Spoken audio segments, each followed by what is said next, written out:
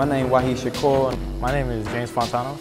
My name is Dominique Stevenson. Me llamo Elmo Carlos Gómez. My name is Jessica Alanid. My name is Celine Campinda.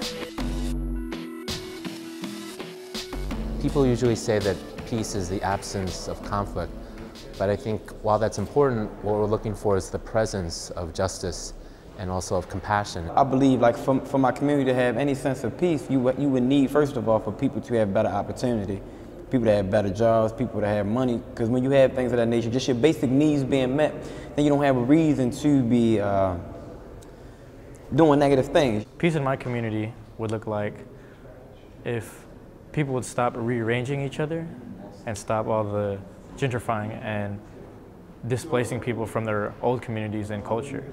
It would look like children getting an education that enhances their lives. Peace is very simple. When it's no more bullying, no more discrimination to LGBT, when we get the same rights as a human. When I imagine peace in my community, I imagine people being able to express themselves in a way where they will not be criminalized, subjugated from the world, or even stereotyped for the decisions that they have made. Peace to me in Chicago would be being able to walk down the street without having to worry about whether or not you were going to lose your life. The golden rule for us to have a peaceful world is treat someone as you wish to be treated.